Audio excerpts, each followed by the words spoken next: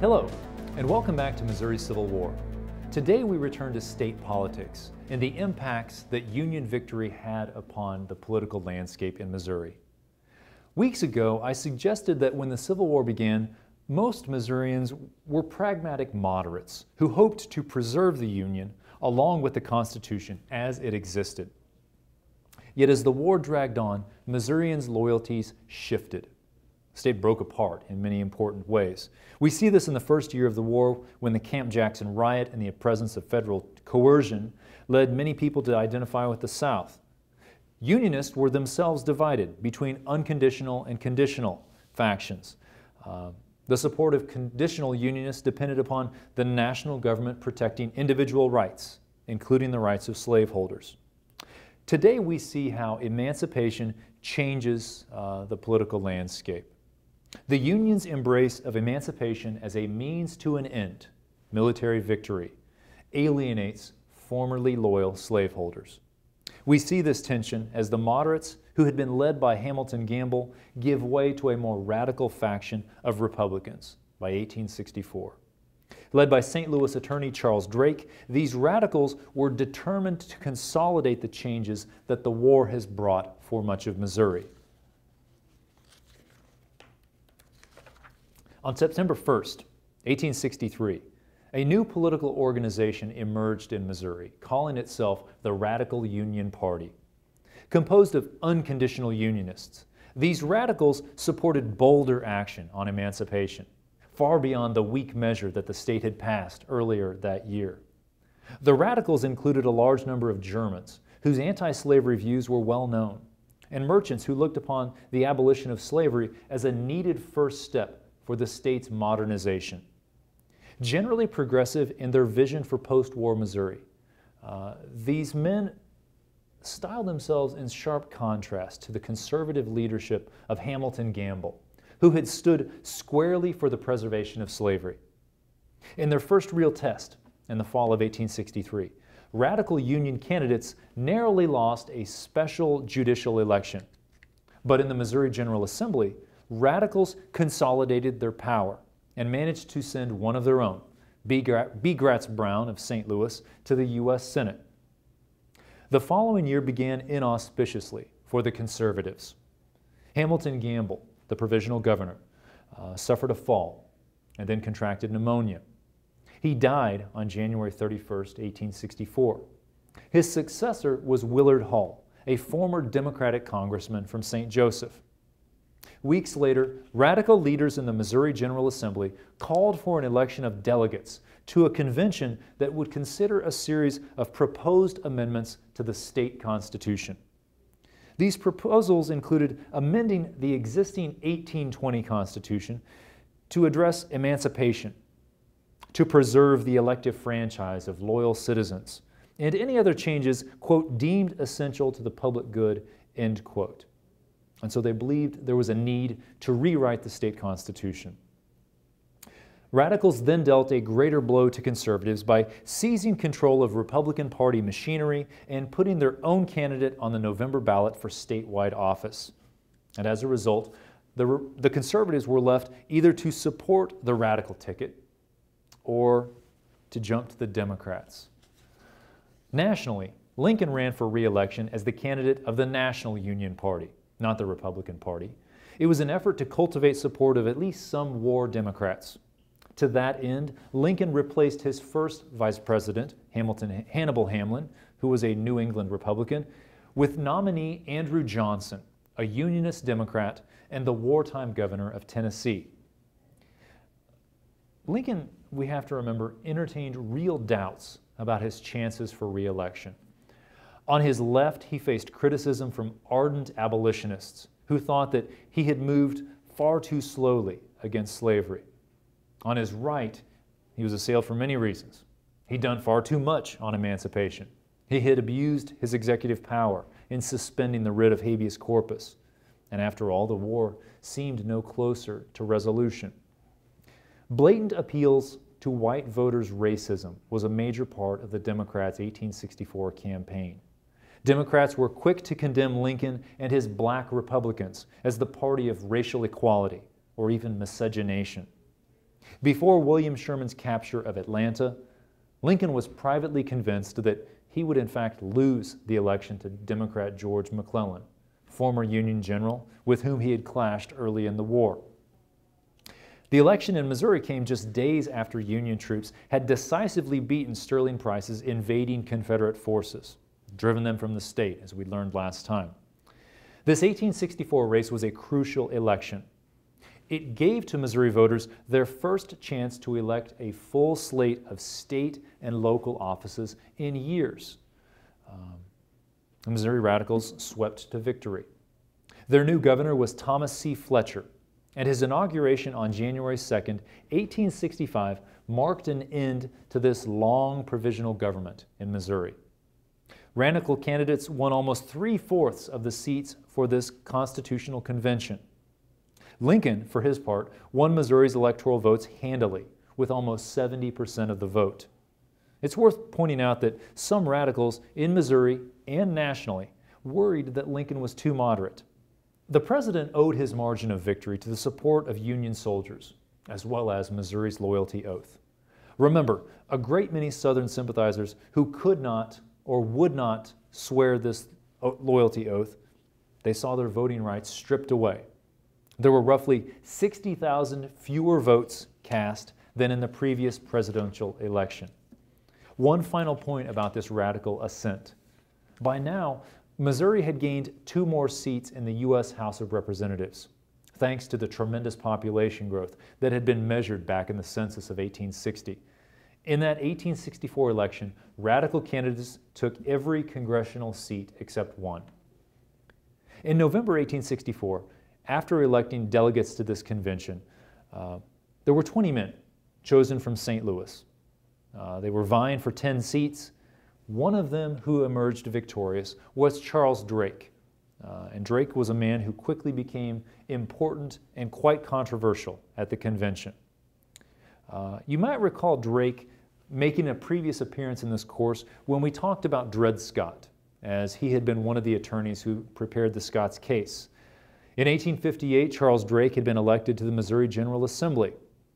He alienated colleagues there with an arrogant, sometimes overbearing demeanor. He had been an unapologetic nativist, making attacks upon the dangers of alcohol and making many enemies among Missouri's German-American population.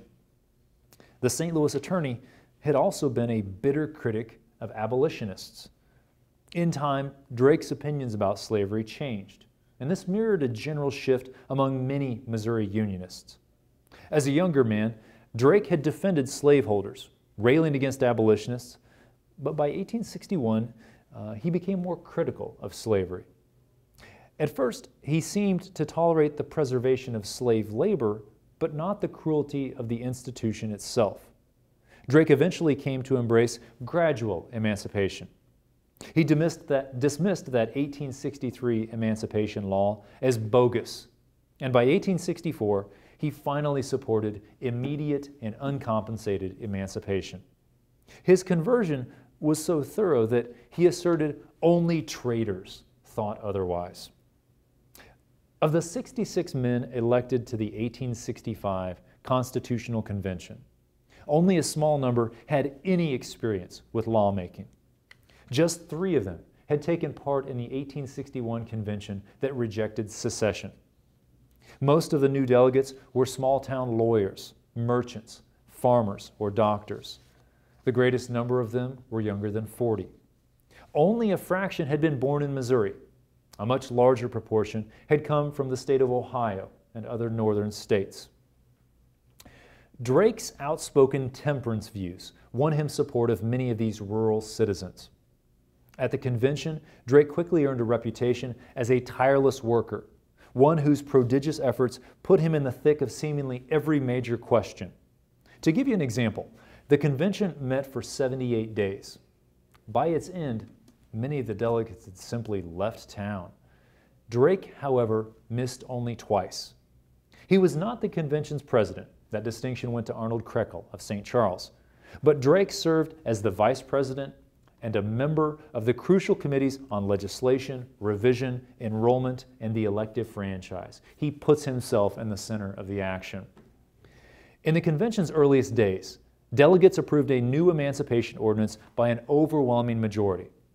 In January 1865, the raucous cheers that accompanied this vote also brought about a swelling chorus of John Brown's body.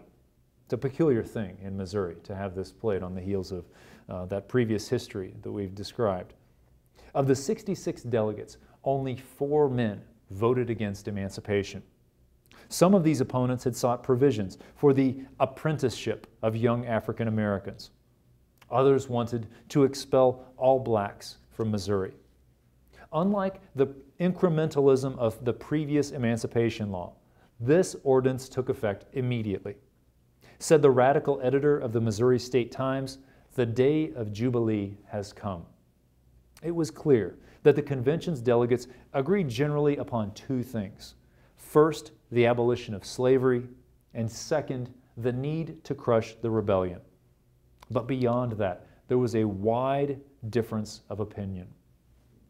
It was only after the state convention had been in session for 32 days that Drake formally moved that the Constitution be revised.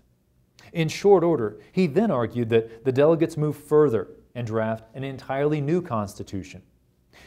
This view reflected the radicals' abiding distrust of the Missouri General Assembly and their fear that Jefferson City someday would sabotage the radicals' wartime efforts. Radical Unionists wanted to safeguard their program and a new state constitution.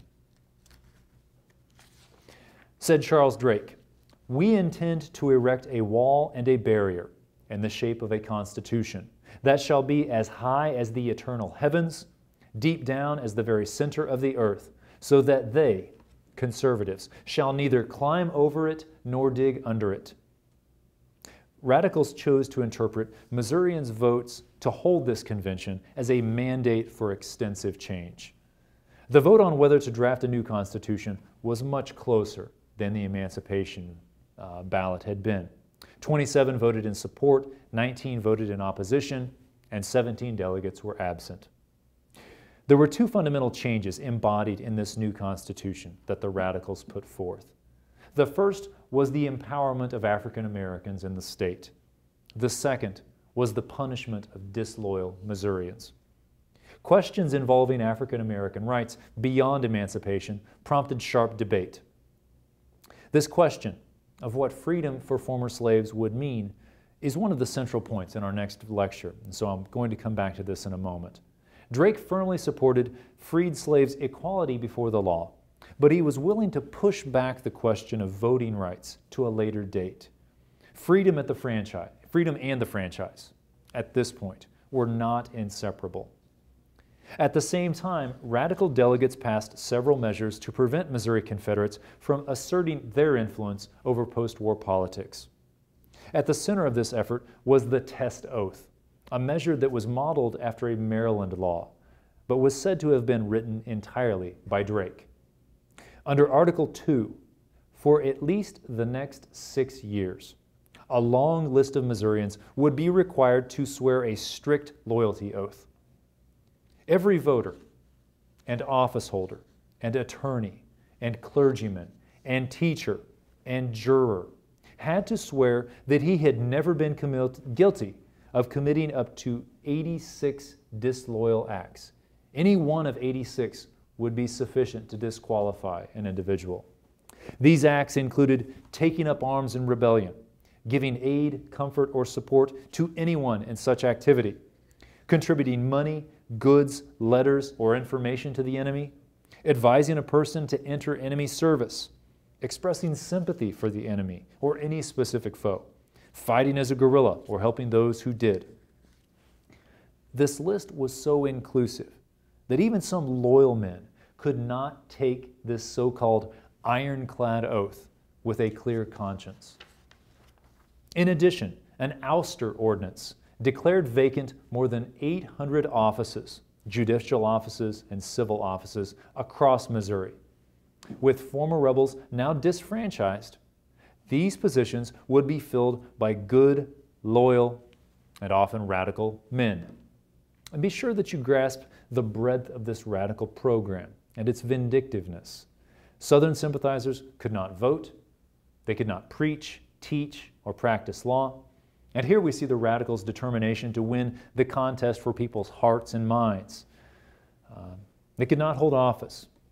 The power to hear and rule upon people's rights rested with local registration officials. In some places where officials were more lenient, Southern sympathizers might have their rights restored sooner. If the officials were more radical, their rights would not be restored anytime soon. What's happened for many Union leaders after years of war? Loyalty and radicalism had become synonymous. In other ways, the new Constitution was strikingly progressive. It created free public schools, although they were racially segregated. It also prohibited the state government from lending its credit to private individuals or corporations. In the years that follow, county governments will become instrumental in wooing the expansion of railroads. Delegates approved of the new Constitution, including its ironclad oath, by a vote of 38 to 13. Several who voted to approve made clear that they would return home and fight strenuously to defeat its ratification. Some abolitionists were disappointed that Drake had not gone far enough to give equal political rights to African Americans. Other critics believed that the Constitution had exceeded its instructions and had gone too far in punishing even loyal men. Said one opponent, Moses Linton, "May God and his good angels save us from this atrocious Constitution." In June 1865, the so-called Drake Constitution was submitted to the people of Missouri. A slim majority of Unionists ultimately approved it. The fractures within Missouri politics and society could not have been more pronounced. Conservatives would rail against the new Constitution as illegitimate, little more than a brazen power play by radicals. In time, successful court challenges would eliminate many of its harshest features, including the restrictions on voting and ministers and teachers. The divisions, though, that this Constitution reflected and deepened, those would endure. For next time, we consider the collapse of slavery and its implications for Missouri society. Until then.